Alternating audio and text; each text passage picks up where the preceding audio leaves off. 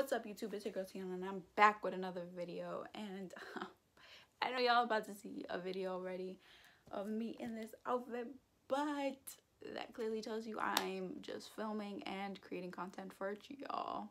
And today my main focus is tips and facts that y'all might want to know before entering college. So freshmen in college, this is guided towards y'all and anyone younger wanting tips about college before they even get there. This is for y'all. So I'm just gonna give like 10 tips, maybe more. We'll see where this video goes, as to what you really need out of your freshman year. So let's get started.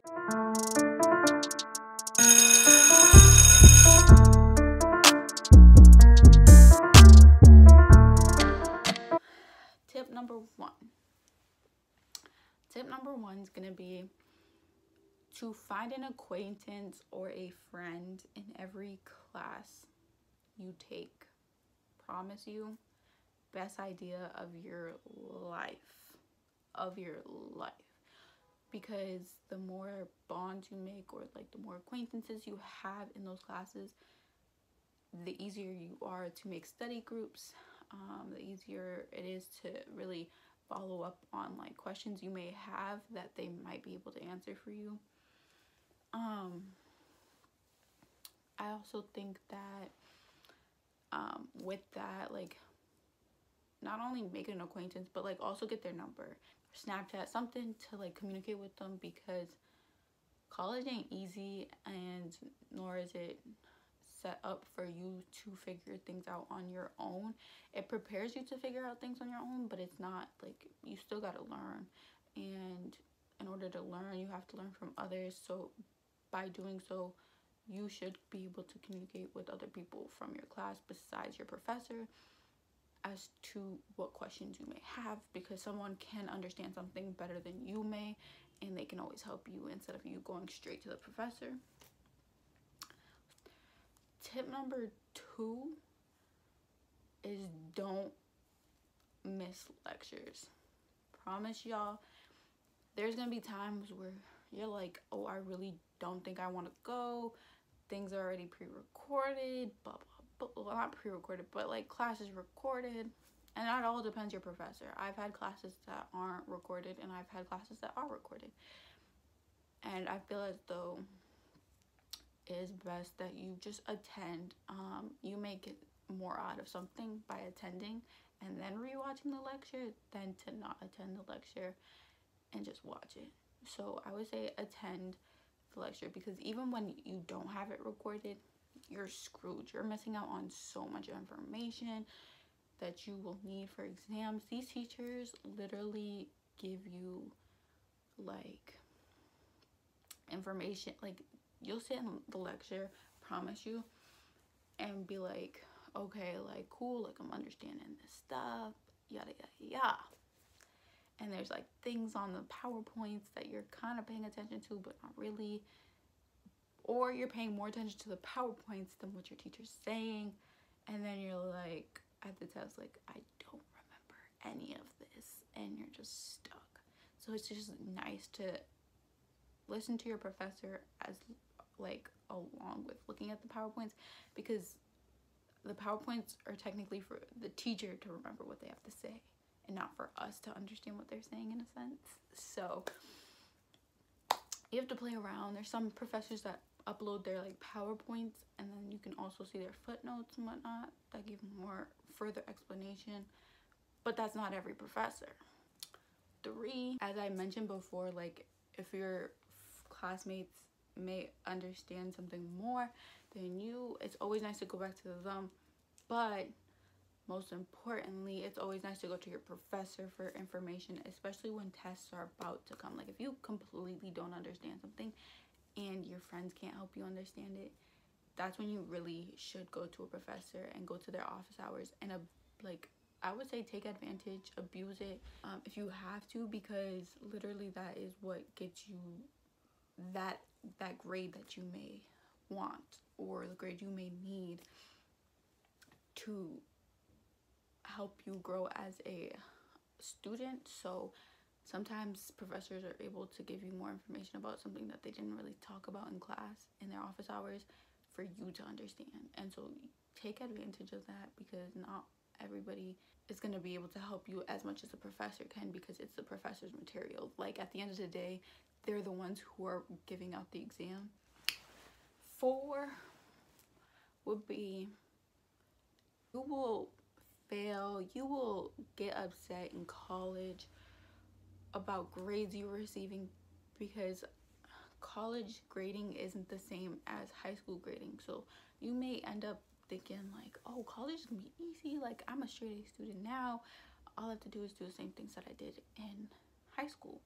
And sometimes that's not the case. Like, you have to sometimes go above and beyond of what you did in high school to maintain what you had in high school. So there will be those times that your tests aren't what you expected your tests to be, and you just have to accept it and move on and try to figure out how you can better it, and just find different ways to improve your grade without just focusing on that grade. Because little do you know, these tests won't get curved. You won't be able to get those opportunities to fix that grade. That grade is your grade. Like, you can't change it. That's on you now. It's not on what the teacher can provide for you. It's on what you can provide to yourself.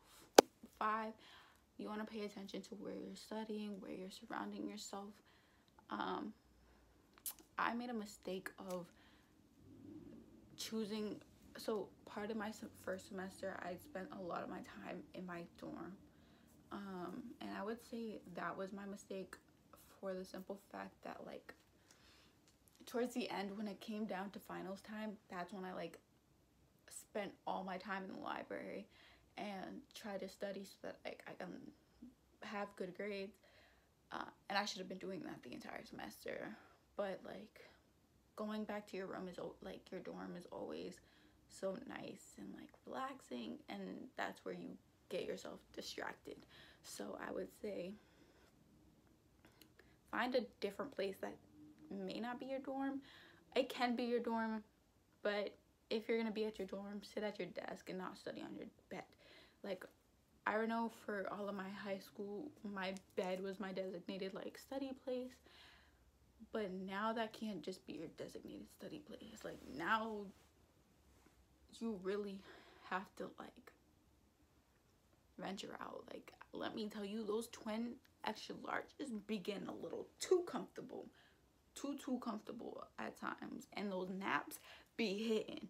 So you're gonna catch yourself doing homework, studying, and you're gonna feel like that twin extra large gonna feel real comfortable, and you're gonna be like, wow, I want to fall asleep, and you're gonna knock out, and then you're not gonna study, because when you wake up, you're gonna be like, fuck that. So I would say just get away from that bed, please. So on that note, parties start on Thursdays. The weekend really does start on Thursdays. You just have to find yourself to wake up if you have like an 8 a.m. on that Friday. And surprisingly,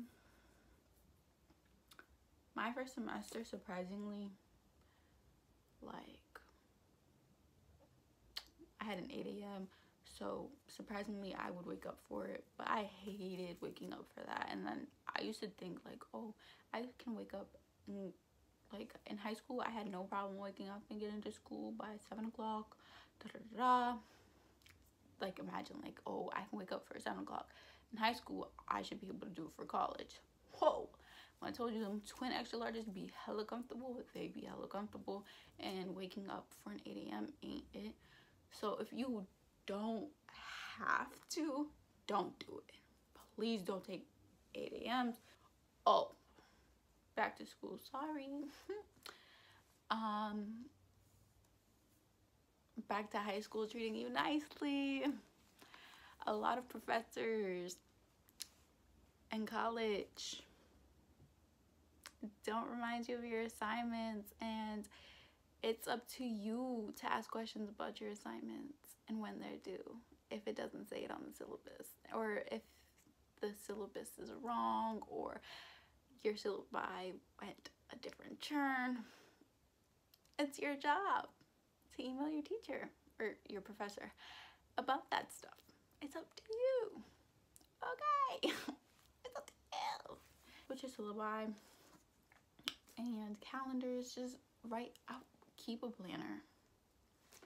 High school tried to help you to stay on task by telling you to buy a planner from them. Now it's time for you to buy a planner for yourself. That doesn't mark down every class that you're taking. You have to write it down. And just stay on board, stay on task. Lastly, focus on yourself and your well-being. Being in college is draining, and being away from your family is a different lifestyle. And so focus on yourself and your self-confidence, your everything, because there are therapists on campuses. I would hope for all colleges, at least there was at mine. So I would hope you guys, if you need a therapist, go for one. And if you don't, you don't. But focus on getting yourself healthy.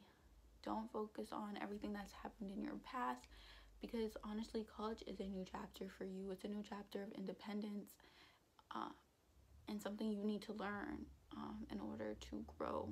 So focus on yourself and your mental health and your own health. Not only your mental, like working out is just a great thing to get your mind off of school for a little bit when you need to. So just focus on anything health-wise, anything healthy for you.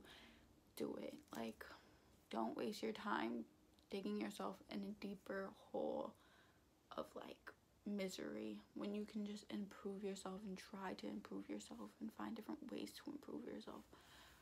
So on that note, I'm gonna leave it at that. Those are my tips for college. If you want more tips about your first year at college, different topics about college, feel free to comment down below. I would be more than happy to let y'all know and whatnot. So without further ado, don't forget to like, comment, subscribe, and I'll see y'all in my next video.